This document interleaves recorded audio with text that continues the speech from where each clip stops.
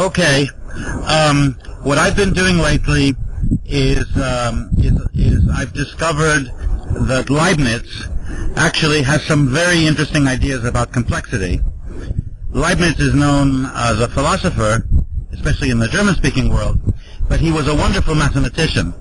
And by reading Hermann Weyl, I discovered that Leibniz in 1686 had what I regard as a key part of the essential idea that leads to algorithmic information theory, which is the idea of studying program-sized complexity. And I have a paper and a book celebrating Leibniz's ideas on complexity.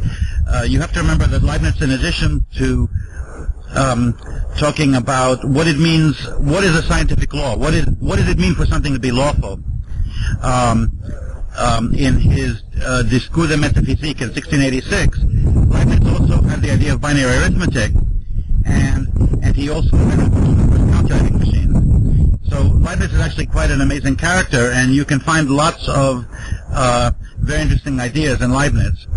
And I have an article and a book, which in part, the purpose of this article and this book is to celebrate the train of thought, starting from Leibniz, leading to modern work on algorithmic information, or the notion of complexity of ideas. And this is what this work is really about. I would say it's epistemology. It's the question of how can we know, or where does knowledge come from, in mathematics and in science.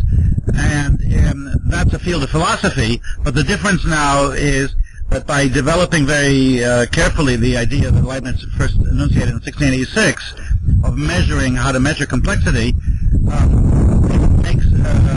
this makes epistemology into a field of mathematics, where you use the notion of bits of information to clarify certain ideas concerning the scientific method and the axiomatic method in mathematics.